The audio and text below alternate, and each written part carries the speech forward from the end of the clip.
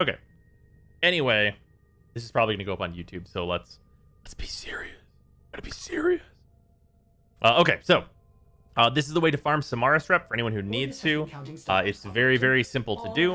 All you need is Ivara and a gun that can kill things on the steel path that you've silenced. Or it can already be silenced. Either way. Or you can kill these enemies with Ivara's 4. Really, whatever you prefer. Nukor is very fast. And then for Ivara, all you really need is a lot of efficiency. The other stats don't really matter. But Prime Flow is super, super helpful. Everything else is pretty whatever, not going to matter here. Energize also helpful if you happen to have it, but it's super not needed. And then there's a specific mission to do for this that is going to give you a lot of Simaris rep. Also, you're going to want a lot of Simaris scans for this. Preferably the unlimited battery that you can buy from him. So if you don't have it, buy it first. And then all we're going to do is we are going to go to the Kuba Fortress. And the mission is Dakota. However, you can do this mission on regular mode, but over here, Steel Path mode will increase the XP you get. So if you can kill Steel Path enemies easily, then you're going to want to do it on Steel Path mode, as it's going to get you a lot more rep a lot faster. Anyway, just start this up. Be sure you're on solo or invite only, either way.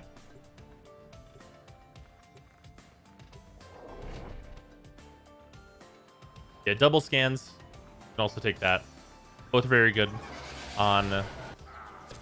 Then whenever you start in here, if you have Zeneric, use that. If you don't have Zeneric, throw a pad down just to get some starting energy is usually what I do.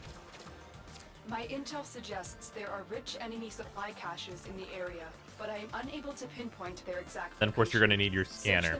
So So the reason we choose this mission is because the cameras and turrets are considered to be regular enemies and are going to give us a lot of rep, along with the actual enemies giving us rep. And there's a few other quirky things to note about this mission as well. So each enemy is going to give us 384 or more. Or 382 is the minimum, actually. The power claws are slightly higher. But 380 for all intents and purposes per each enemy that we scan.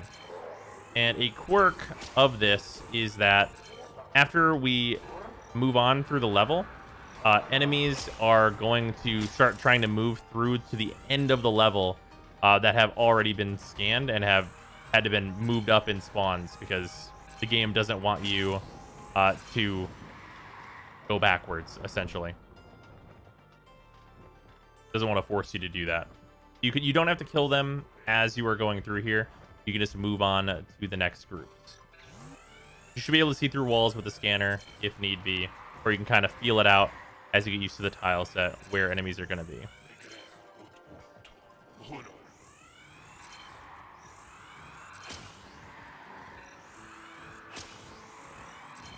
There we go. Scanning all the enemies you can. Don't worry about scanning any of like the control panels and stuff. Anything like the boxes or anything like that is just going to give you very, very little rep. But the enemies are very good. We haven't encountered any turrets yet, unfortunately. But some of the tile set generations can be like a little turret light. That can happen sometimes.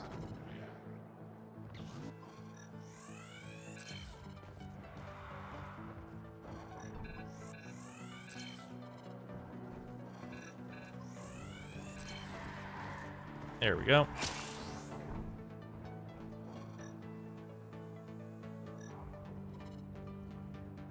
I would just jump down here. Oh, you see this guy running?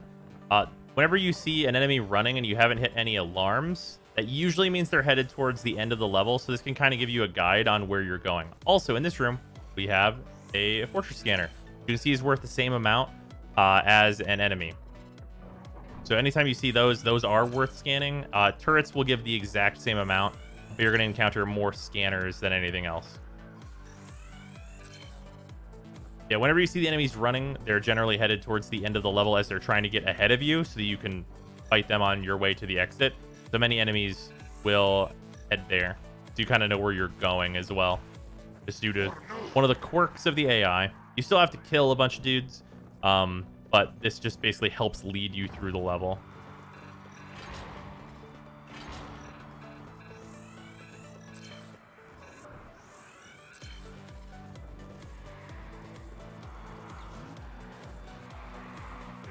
Now we are at the exit. So there is a limit to how many enemies can spawn at any given time. So once you've made sure you've scanned all the enemies in this room, what you have to do is you have to clear the enemies that have spawned so far. And this is actually the main use of Ivara's noise arrow, as you can get all the enemies to walk over to one location. Then we can sleep them all, take out the new core, and just buzz away. It's worth noting with something like the new core, it does have radiation on it, so if they do wake up, they have a chance that they could trip the alarms. Just don't let that happen. Just kill them all before they can turn on any alarms or anything. And then your problems will never happen. You have to deal with problems if they don't go on. And then you'll notice that since we cleared these enemies, more enemies have spawned and are, or should be, basically on their way. There they are. You can just go back here and start scanning. And they will head for the end room as well. You can kind of just take pictures as they're walking by, and if you miss anyone, then you'll get them in a second. Just go past rep cap. No, you're still subject to the rep cap. You're only going to get that same certain amount per day, but it's just much, much easier to hit that number.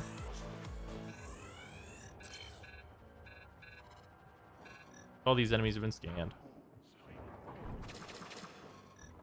A couple guys in here that got missed.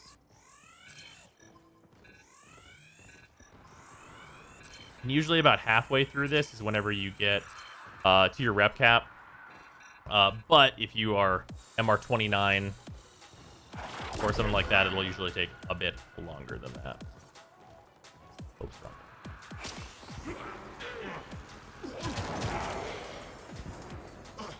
Also, whenever there's just a small group like this, you don't really have to worry too much about it being... about sleeping them or anything.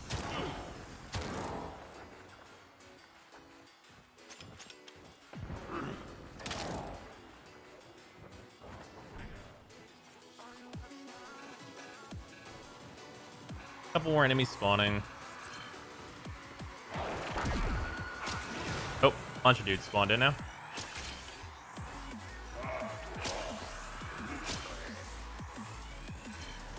We'll scan all of them that we can. That one's off in there. A couple more in the room right before this one.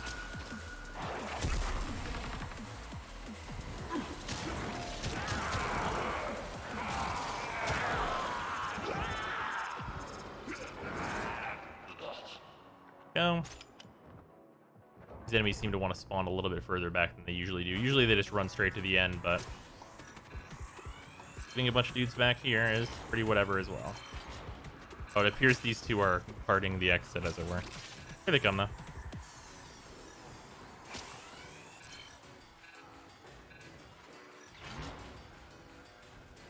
So now we can get them all scanned.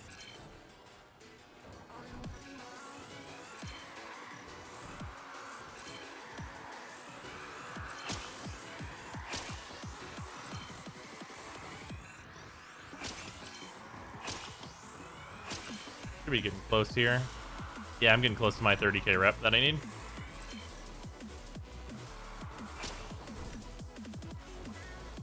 Probably once I'm done with this room, or maybe even slightly before that, we'll be done here. Oh, no.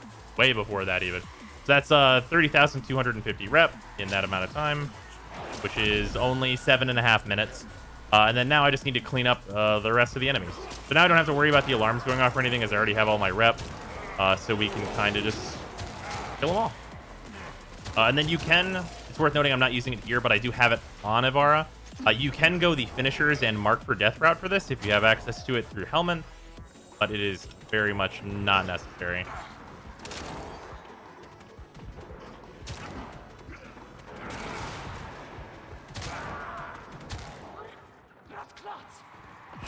Yeah, this gets especially easy whenever the enemies are running in a straight line towards you. To just finish off the rest of the enemies that do not know you're here and are trying to get to the exit to meet you.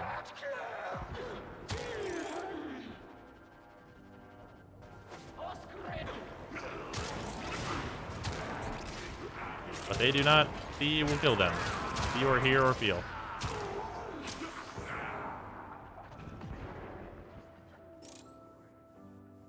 Who's that gun? This is the Kuva Nucor.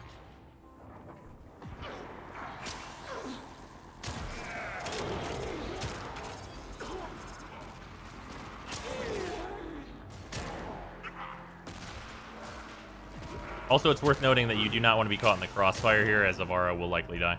Oh, hello there. It looks like we have the rest of the enemies basically on the way right now. There we go.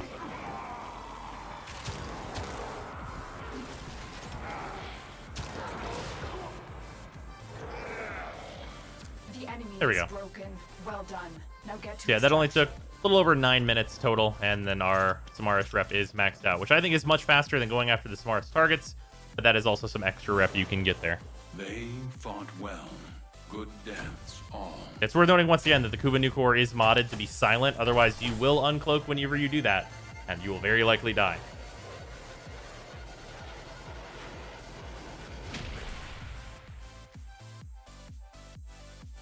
That doesn't take very long at all, though.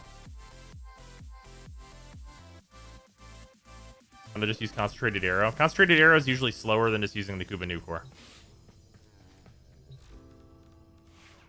Yeah, once again, this is kind of the important part here. Well how the Tenno arm themselves. The press being very important. And then the Ivara build that I'm using, which is only one Forma, but still a huge overinvestment of mods that are on this build. Oh yeah. That's the Ivara farm for Simaris rep. Hey, what's up, Jim? How you doing? Also, thank you for the huge raid. Sorry I had notifications off. We were recording a thing for the YouTubes.